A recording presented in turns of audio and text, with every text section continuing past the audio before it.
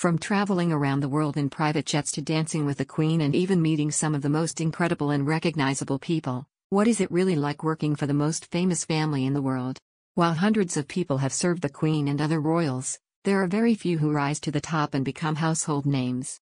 But one person who has succeeded in doing this is Paul Wybrew, otherwise known by his nickname Tall Paul.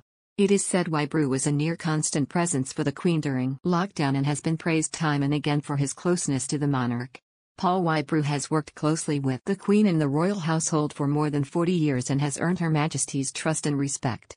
Known as Tall Paul because he towered over his former colleague Little Paul Burrell when they both worked together, Wybrew is the Queen's page of the backstairs. An early sign of his loyalty came on July 9, 1982 when he wrestled Michael Fagan to the ground after the famous intruder broke into the Queen's bedroom at Buckingham Palace. After calming Fagan down, he offered him a whiskey. The courtier was also given pride of place at the Queen's side when she took part in the now legendary cameo with Daniel Craig as James Bond in a sketch for the Olympic Games in 2012.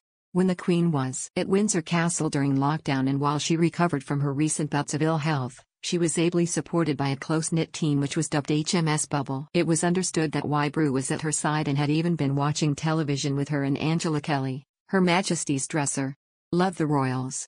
Sign up for the Mirror's daily newsletter to get all the latest news on the Queen, Charles, Kate, Wills, Meghan, Harry and the rest of the firm.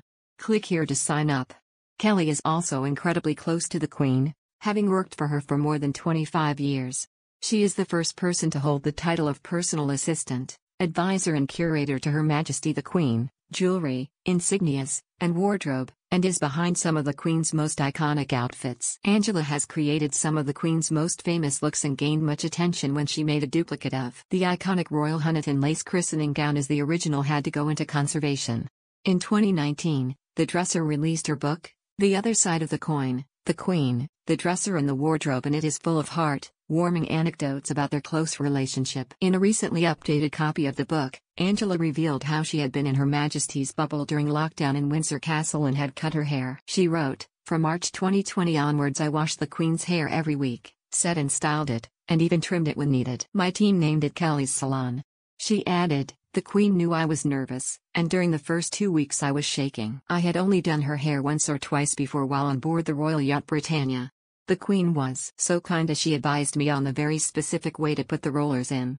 As I grew in confidence, I'm sure the Queen thought I was a professional and started shouting at me, 'Don't do that, do it this way. That's right, you've got it, don't change it.'